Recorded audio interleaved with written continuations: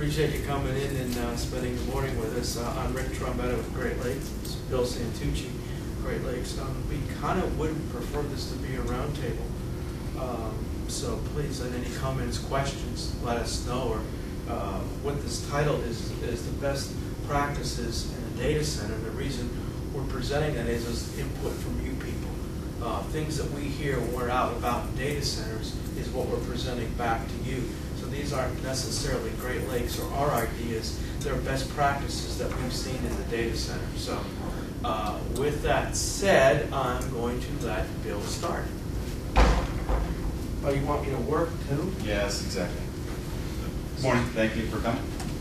Kind of just what we want to go through as far as enclosures and our expertise and our experiences dealing with data center enclosures, anything that holds computer equipment. And like as Rick said, what we call data center enclosures, best practices. And really what that is to try to help. How does enclosure efficiency, and really what does that mean inside your data center? Sorry about that. No problem. Good morning. We're running late ourselves. Yeah. So really within the enclosure efficiency is really how does the enclosure help or hurt your data center? In either structural integrity, holding their equipment, cable management, and even the white real estate space. How tall is it, or what's it work? So it doesn't interfere with anything.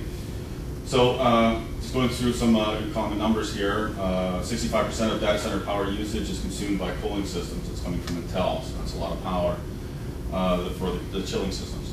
70% of that available cooling is wasted due to bypass airflow, and that's an approximation. That's from the Uptime Institute.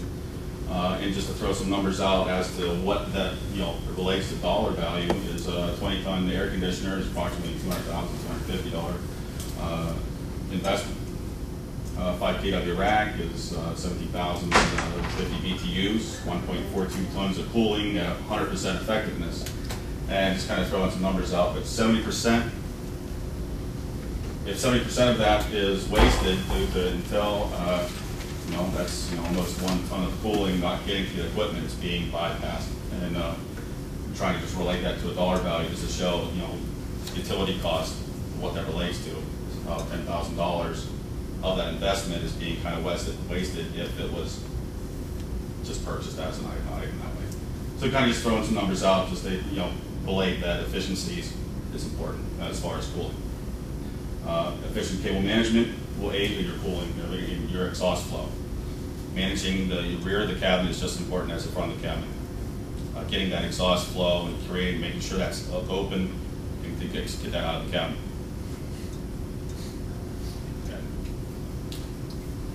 Okay. Preventing the bypass airflow. That's one of the main easiest parts of it. Preventing a bypass airflow has a severe negative impact on equipment and facility efficiency, obviously.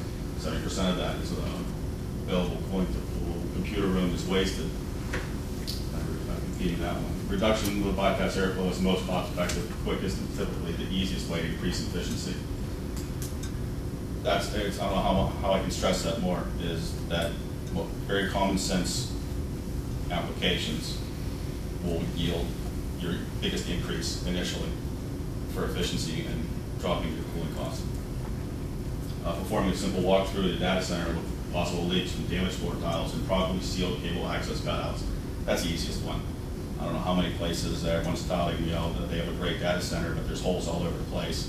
Perf tiles in the wrong area, some are in the hot aisle, some are just in unused space where the cabinets have no population. They're for future growth, but there's still perf tiles over there. So just very simple common sense things. Poorly sealed gaps in the doors and the walls. These issues can be remedied quickly and can yield significant results in the overall performance, reducing the load on the crack units. And that's really what this whole thing is, just trying to figure out what's the best method for your data center. Everyone is different. As much as everyone wants to think that there's a simple standard across the board, there isn't. Every data center is different. That's the one thing we would stress. So we really try to, as Rick said, make this a roundtable. Feedback and asking questions from you guys is where we gain our most experience. Okay, as Bill said, 70% of the cold air in the data center is wasted. It's bypassed. I always just think that number is amazing. So, okay, what do we do to capture some of this cold air that's going around your equipment? obviously filler panels in the enclosure. Okay, so we have cold air going from the cold aisle, going through the back of the enclosure. So the air is moving this way. It's going around the cabinet, around the equipment, and going through the openings where there is no equipment. All that cold air is just simply being wasted. So obviously, blanking panels are huge to plug up the gaps. The other thing is the raised floor cable access grommets. You see a picture of it there, cold blocking people like that. We have a statistic, 9 8x8 inch, which isn't very big, floor openings in your floor equals 1 floor tile, which is pretty, I mean, you know when a floor tile is left open, how much cold air rushes out. Okay, the other thing that we do is this is a brush grommet on the side, particularly when the enclosures get wider. The networking enclosures that have servers in them, you'll get 30 inches wide and even wider. All the cold air, we've managed to keep it in the front with blanking panels, but what about the sides? So here's a brush grommet kit. So now what we've done is contained that cold air in the front and forcing it through the servers as opposed to all the air leaks that cabinets and enclosures can create. Okay, the next question would be enclosure size and what kind of cabinet, what size enclosure do I need? This is very, very difficult.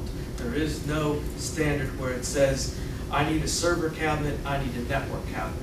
I'm sure probably some of you have servers in an enclosure along with networking and patch panels and things like that. If it was purely servers, we would know that cable management would be in the back. If it was networking involved, then we know we need to put cable management in the front. So those are some of the things that are considerations that we need to determine.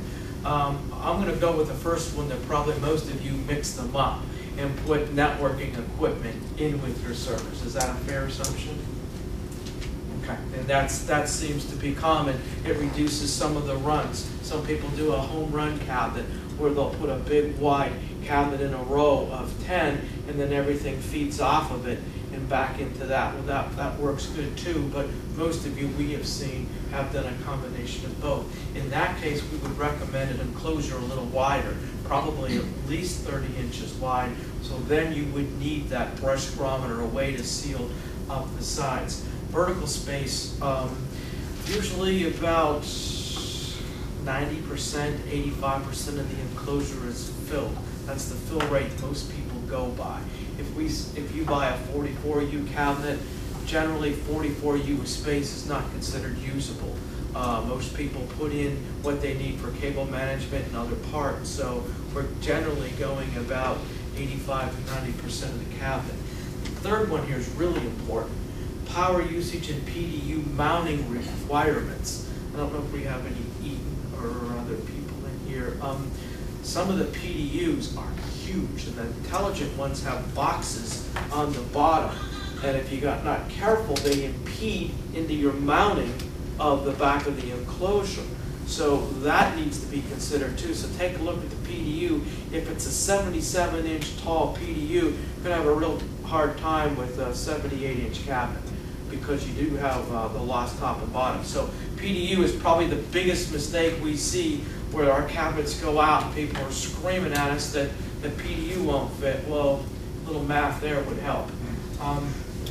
Okay, rail and adjustability. This is really more common sense. Certainly, we just spoke about that networking equipment and servers go into the same enclosure.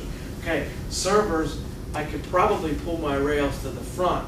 Networking, I need to push them back because I may have angled patch panels in the front, which would take up about 6 inches. So you want to be able to move your rails fairly easily in an enclosure. That's certainly a main consideration.